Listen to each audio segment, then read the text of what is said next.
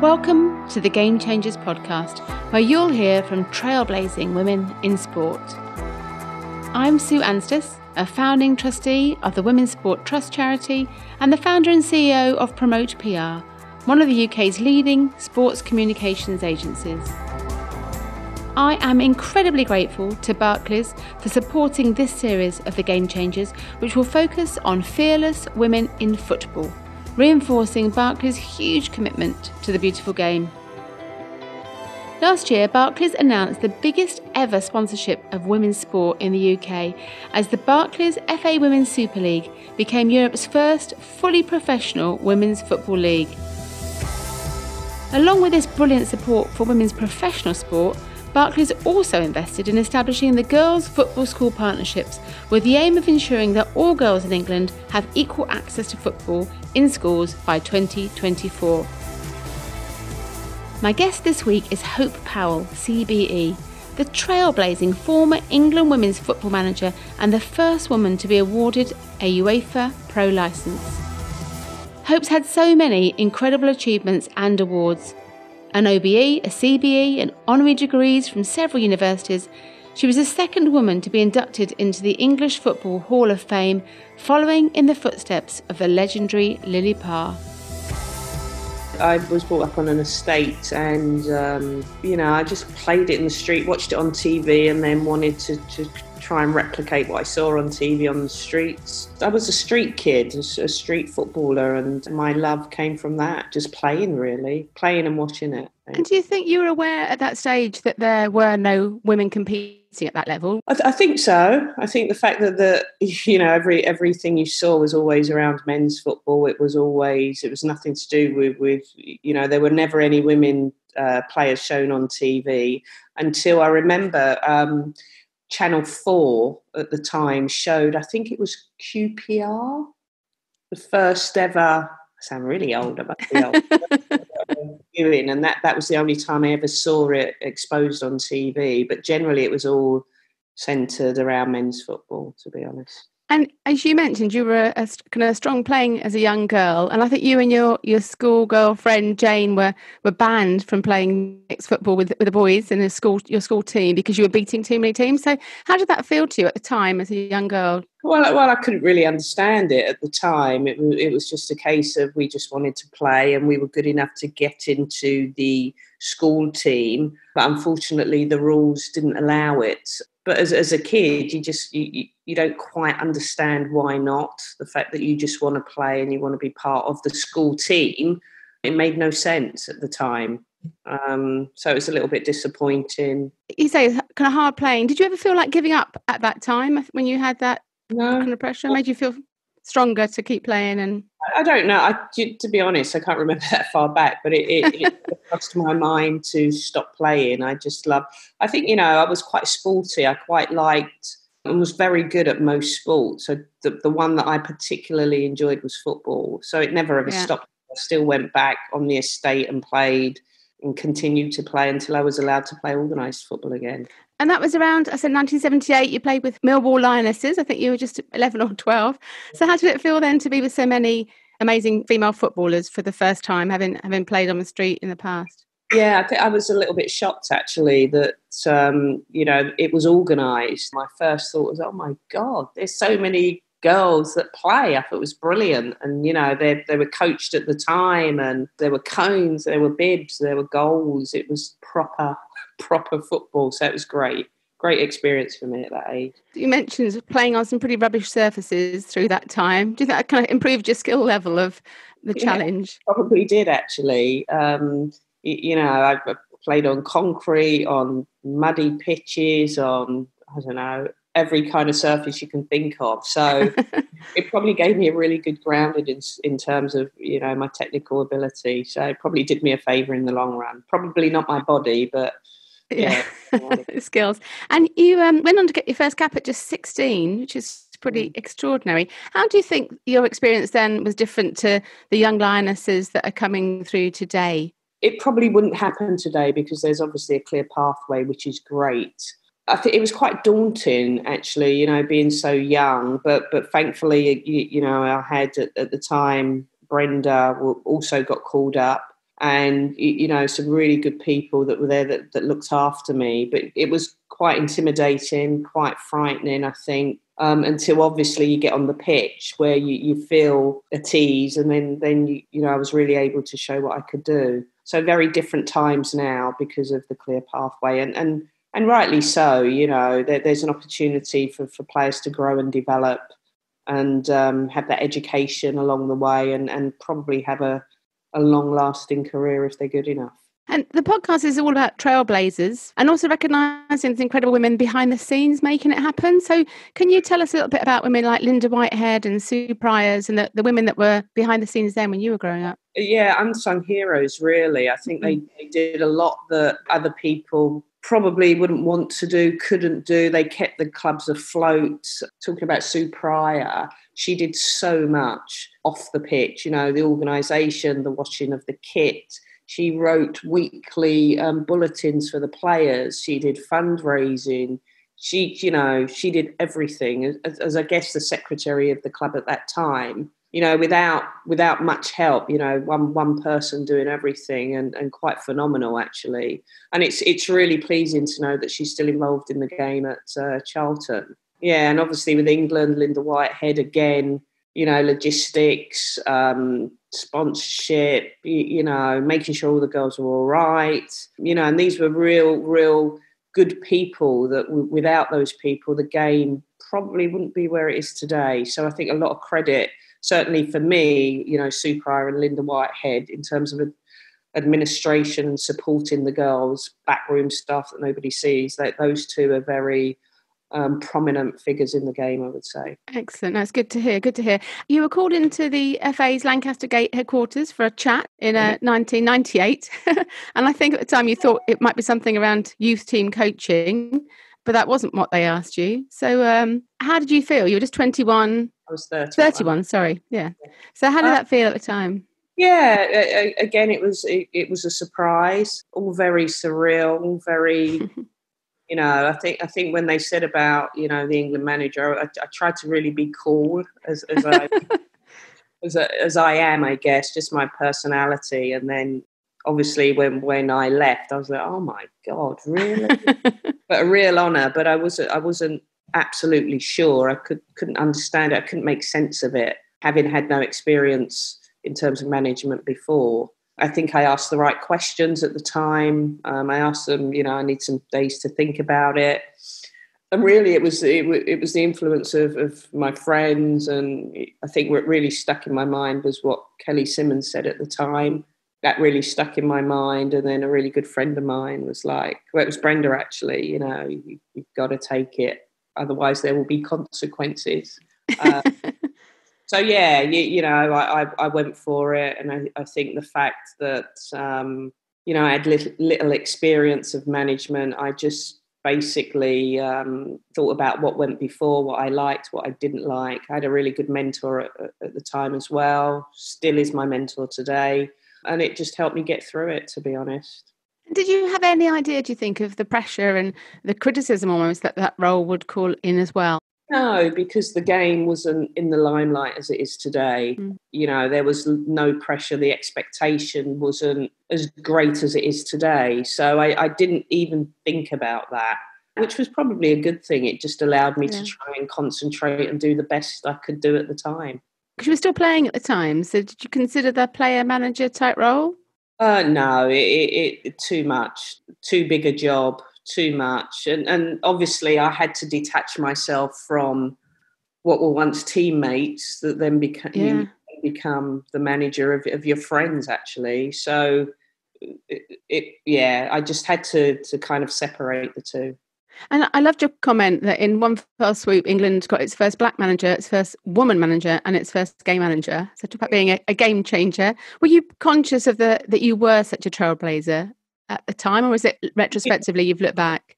Retrospectively, I think at the time you're so consumed. I think at the time about just trying to do a good job. I think my first thing was I cannot foul this. I cannot foul. And that really drove me because what was the expectation? Somebody unknown, yes, known as a player, never known as a manager. It was, and I really thought at the time, and I asked the question: is it a token gesture? You know, I was really quite conscious of being a female, being black. You know, is this all a bit of a PR stunt, really? So I was very conscious of working hard, and not failing was not an option. You know, whatever success looked like at the time, clearly there were some targets, some things that I wanted to do, some things that I wanted to change, which I did. So the pressure of the job, it was never results driven. It was never about media attention, which did me a favour at the time. It was an enormous brief, really, with no template to follow. Must have been very daunting in those early days. Did you find it was especially hard as a woman in that role at the FA at the time? There wasn't the resources and the support there is today, obviously, although I must say that as I grew into the role, that Howard Wilkinson, Robin Russell, you know, they really all supported me because I kept asking questions. I kept going back and what about this, what about this, what about this? And, you know, Howard in particular really embraced it in the end. I'm not sure... You know, at the beginning, he did say to me, "Look, I don't follow the women's game. I'm not familiar with it, but I'm here to help." And he was probably my biggest ally. He was fantastic, to be fair. So you know, it was difficult because it was all about the men's game. It was, you know, as it is today, but not so much so. But I think it allowed me to quietly behind the scenes make changes in my own way. And you've said, if you like to be liked, probably football management's not for you. Was that one of the hardest parts of the role, do you think? What, not being liked? Or shoring yourself up against the attack or the pressure and so on from people from the outside? I think, you know, it's very easy watching the game and, you know, making all these, should have done this. I mean, it happens today, and the men should have done this. And people really, and I am very, very sympathetic to all the managers that get criticised by people that really do not understand what goes on behind the scenes. Sat on the sofas at home. Yeah, which is, you know, the beauty of the game, I guess. But decisions are, you know, aren't made randomly. They're made based on the knowledge you have at the time, and you make certain decisions because of other things happening, going on. It's a tough role, and you have to really be, you know, hardened to it. If you want to be liked and popular, and you know, and we've seen some great managers in men's football, haven't we? Gone from hero to zero in a very, very quick space of time. So, you know, you have to be prepared for that in management, that you're not always going to be popular. The pathway for female players, as you mentioned earlier, that whole from all the youth teams and so on, really transformed under your watch. And before you started, there weren't really any youth squads. You just got sort of thrown in at the deep end with senior players. How easy was it to make those changes? It helped because of competition. So UEFA and FIFA started to promote the youth competitions, which gave me the ammunition to go, I guess, to the board and go, look, this is happening. We need to get a team together. We need to obviously have trials. We need to do all these things to ensure that we are prepared. So when UEFA do an under, I think the first one was, so they did an under-19 competition in my first year. There was a group of players, but we had to build on that. Then they introduced the under-17s. I introduced an under-15 to feed the under-17s at the time. I then introduced an under-21 to feed the seniors, so that there was a clear pathway. And back then we had 2-year age bands. Now, because the talent pool is a lot broader, they're going for single-year age bands, which makes sense. So yeah, it was good to have that in place to, you know, promote the best talent that we had and give them a chance, really. You were the first woman in the country, I believe, to achieve your pro licence qualification. And there was speculation at the time that you might be the first woman to coach a men's professional team. Did you get close at the time? I was offered, I won't say who, I was offered a lower league job in the men's game, which I refused. You know, I did think about it, but I refused. I think the assumption was that, you know, working in the men's game is better than working for England. I just couldn't really, you know, and that's a really poor assumption, actually. My passion is the women's game. I would obviously never say no. It's about opportunities, and I've always said it. If an opportunity presented itself that I felt passionately about, then like any other career choices, then I'd look at it. But my passion really is the women's game, and I'm thankful that I stayed in it, and I'm still lucky enough to be in it. You're very much the driving force behind the Women's Super League. How proud are you to see how that's evolved over the past decade? It wasn't just me, to be honest. There were a lot of people that were involved in that. I played a very, very small part. I thought at the time it was, we wanted to try and create a league that would be better than any other. We really wanted the league. This is the only bit I would say is a bit disappointing, but understandable. So we wanted to create a league where English players would be at the forefront of it and be the best they can be within the league and actually play, rather than going abroad and playing. Like, we had a few players that went off to the States. So we wanted to create a league which would attract, homegrown English talent. As it stands, it's become so good that everybody from abroad wants to come and play in it. Yeah. But I think it's attracted the best talent. So that's a compliment to the league, which is a detriment sometimes to English talent sitting on the bench. A bit unfortunate. I think what they've done in sort of recent years, broadcast deals, live games, weekly live games has been really tremendous. I think certainly the World Cup boosted that in terms of attention around the game. So the Super League, it's great. I think, the challenge is to make it as competitive as it can be, rather than almost being a split league, three leagues within a league. That's the danger. That's the bit. And being involved in it now from a club perspective, you just see the divide, which is a little bit, I'm looking, thinking, right, okay, we have to be careful here. It's starting to end up like the men's game, where you've got the ones that have got the most money get the best players. And if you've got the best players, you've got the best chance of winning everything, while everybody else struggles around. And it's a bit it's challenging. I think there's some challenges coming that need to be managed. Excellent. That's good. Good to hear. And I guess it is that whole wanting to take on the positive parts of the men's game without some of the negative side too, but with more funding coming through too. Looking back at your role, I guess your amazing role as England manager for so long, and you commented that you knew in 2011, 2013 that things weren't going so well in some of the tournaments there. Did you alert people at the time? Did you think people perhaps didn't listen to you there? No, I thought at 2011, I thought we did well. I think 13 was probably, I almost in the tournament. I knew it was going to be a bad tournament. I knew it wasn't. You have this feeling in this sense. And, I was kind of making plans for the next stage. The kids coming through were probably at the point where they would then all be introduced. The kids that are playing now were going to be at the forefront of my next sort of campaign. But sadly, I didn't get the chance to do that. But you have a feeling as a manager and a coach, sometimes it becomes all too familiar for players. And I would have changed it, absolutely changed it. But, it was my decision, and it is what it is. So, it's great to see those younger players now come through and are kind of doing really well. Yeah, absolutely.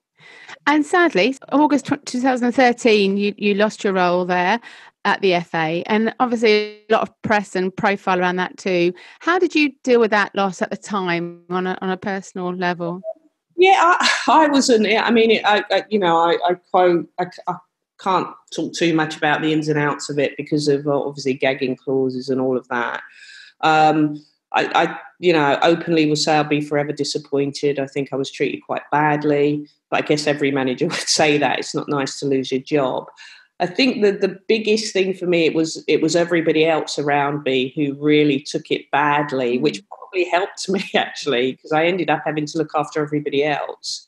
I must give credit to the LMA, who were absolutely fantastic and really supported me through it. But to be honest, it was not pleasant, but it really just made me look forward. That's past. I'm just going to look forward. And I think my mindset and how I very quickly decided that this would not define me really helped me. And the fact that I had to end up looking after everybody else really helped me as well. So it was strange times, but, I got through it as everybody would get through it. Not nice because it's quite public. But in all honesty, I think I did a great job. I loved every minute apart from the last 5 minutes, and I'm very thankful that I got the opportunity to manage my country. I love that. It must have been pretty exhausting in your role. So you're 15 years, back-to-back tournaments, managing 5 teams, building the academy, helping to form that Super League. You're constantly in the spotlight, almost the face of the women's game as the profile grew, and also fighting those internal battles for funding and support. Do you look back now and think you're almost doing the job of 3 or 4 people, especially where they are now? When I came away, I was like, I don't know how I did that. I do know because I was so driven and so obsessed to help shift it on, really passionate and wanted some equality to a degree. I think I where I started is where I ended by, I don't want to foul. I don't want to foul myself and I don't want to foul the women's game. And that gave me a real drive. But absolutely, I did a lot of work, which today there are more people that are doing the work, which is great. I just, it would have been great to have it back then. Yeah, absolutely. That's one of the things where I say I'll be forever disappointed because I was treated badly. I did a lot.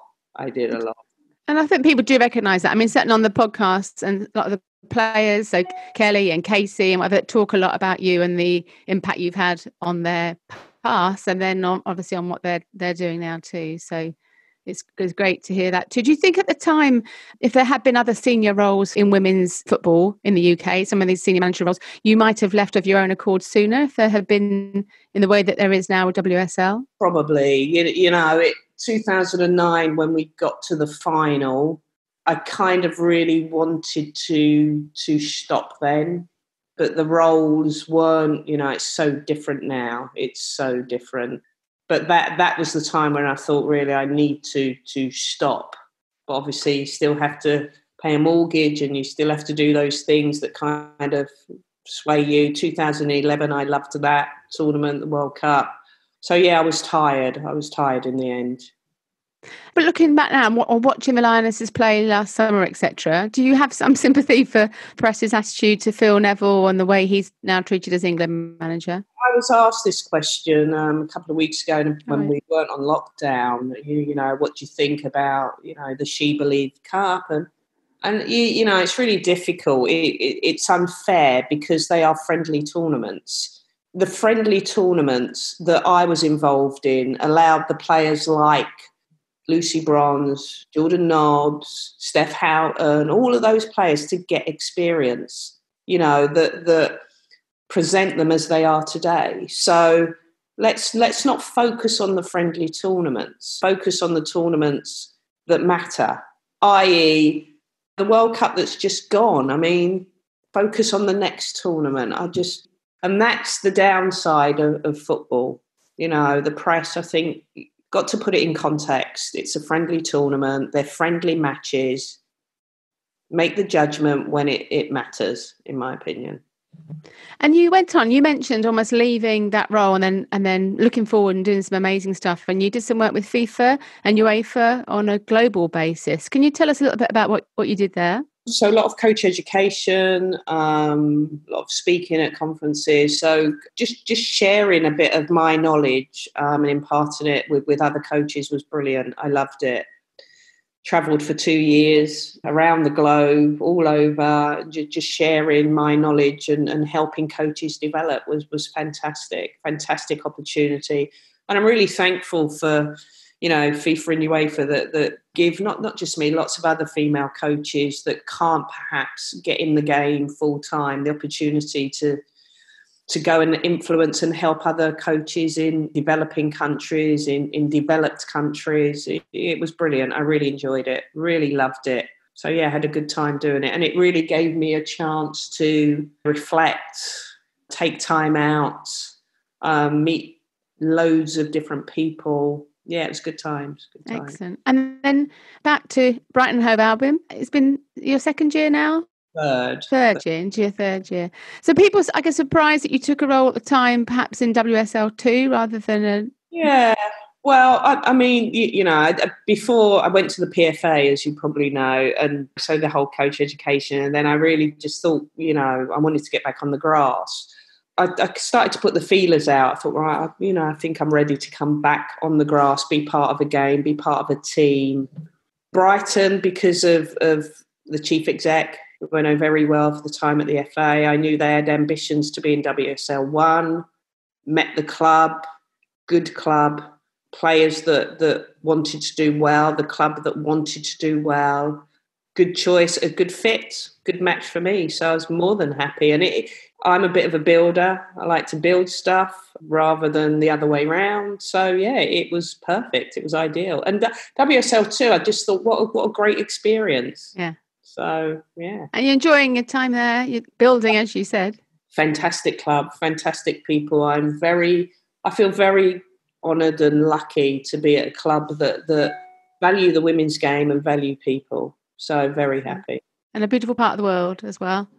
Yes. And then I come back, but yeah. Excellent. And just finally, so obviously you've achieved so much in your career and had a massive impact on the women's game. What's next in your career? Clearly you're well established at Brighton, but are there other ambitions that you have within the game? Yes, I would like to win the league, win the Champions League. Yeah, all those things. I want the club to grow, develop. I'd like to, I think my sort of next ambitions, hopefully within Brighton, is, I'd like to come off the grass at some point and be the sort of technical director, something along that guise. Still be involved in the game. Love to stay at Brighton. I keep saying, don't fire me just yet. Want to stay, but it's such a good club. I feel very lucky and very honoured to be there. So to stay within the club, don't necessarily want to stay on the grass forever. The thing is, when you're away from the grass, then you miss it. Then you want to go back. Yeah. But yeah, still to be involved in it. And I think the thing is, I love, I've got a very, very good team and I want to help them as people develop. I'm very passionate about developing others and helping others be the best they can be. So yeah. Thanks so much to Hope for taking the time from her very busy schedule to talk with me. Thanks also to Barclays for their support for the Game Changers podcast, which enables us to take the stories of these amazing, fearless women in football to a huge new audience. If you've enjoyed this podcast, then please make sure you don't miss out on future episodes by subscribing to the Game Changers. It would also be fantastic if you could give us a rating or a review wherever you get your podcasts. It really does make a big difference. Thanks to Sam Walker from What Goes On Media, who's been a brilliant executive producer for this series of the Game Changers podcast. If you want to find out more about all my guests, you can at promotepr.com/gamechangers, and you can find me across social media at Sue Anstis or the Game Changers on Twitter, Facebook and Instagram. The Game Changers. Fearless women in football.